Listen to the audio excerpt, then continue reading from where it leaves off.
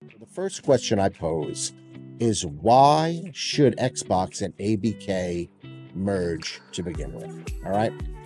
Microsoft is in third place in terms of the gaming landscape. You got PlayStation, Nintendo. Nintendo, I believe, is the big dog, okay, followed by Sony. Xbox is in last place. All right.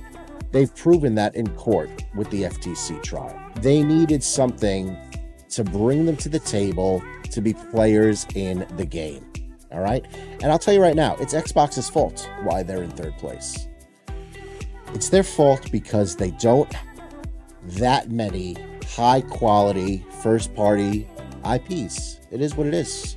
You got Halo, you got Gears of War, you got Forza. What else do they have? Let's call it for what it is. What else do they have? I love Xbox. I love the controller. It's my preferred controller. I love the way the system plays. I've been a fan of Xbox since the original console, since the OG. I had the Duke controller. I had it all.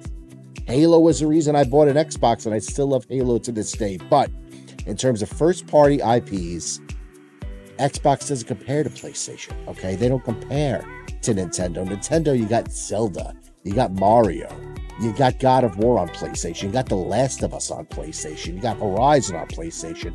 You got Final Fantasy, in so many words, on PlayStation, okay? Xbox doesn't have those big first-party titles, and that's their own fault. They had Scalebound coming out years ago. People talk about Scalebound being resurrected. That game looked like trash from the beginning.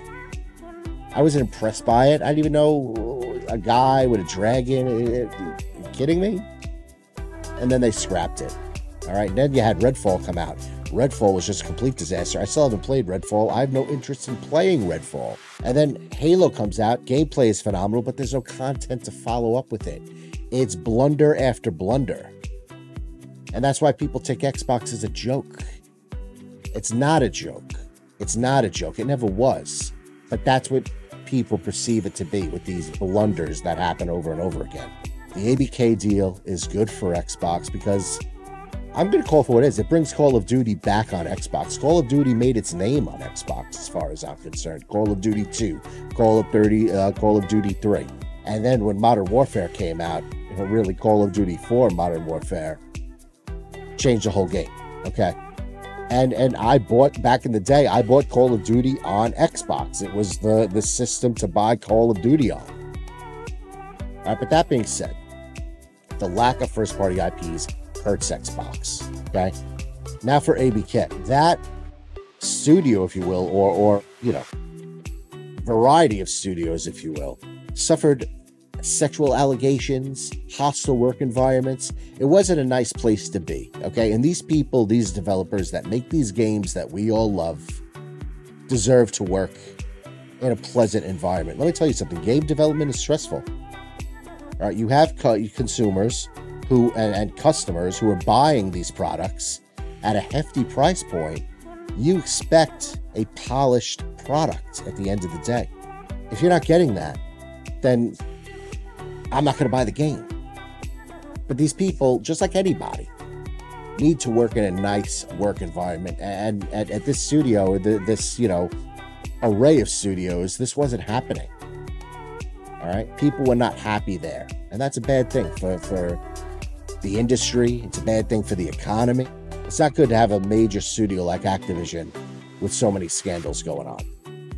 So hopefully, with Activision Blizzard now coming under the Xbox Game Studios umbrella, the mantra at Xbox is creative freedom. These studios are allowed to pretty much produce whatever their creative vision entails. All right. The heads at Xbox are very hands-off with that. Now, that might hurt some studios. That might help some studios. Time will tell. But I really feel like being at Xbox is going to allow these developers to kind of spread their wings a little bit and utilize their talents, which is good for us in the long run. Phil Spencer tweeted out, this is a few days ago, I've been out of the loop for a minute. Microsoft and the EE are expanding our partnership with a 10-year commitment in cloud gaming to bring PC games built by Activision Blizzard Following the acquisition and Xbox to EE customers, we are committed to bring more games to more people however they choose to play. That's Xbox's mantra. That's their business model, to bring more games to more people on whatever platform they choose. You don't need to have an Xbox console anymore to enjoy Xbox, first-party IPs and games and Game Pass. You could play on PC. You could play on your phone with the backbone, which I have, which is awesome. You could play on the Rogue Ally, which I have, and it's awesome. You could play on the Series X. You could play on the Series S. You could play virtually anything you want, wherever you want, as long as you're connected to the internet, of course. But it gives players that freedom. And that's their business model. Whereas Sony and even Nintendo, games are on PlayStation. You buy a PlayStation, you buy a Switch, the game comes out, it's on that console. In a nutshell. Xbox gives us that choice, which I feel like is really important.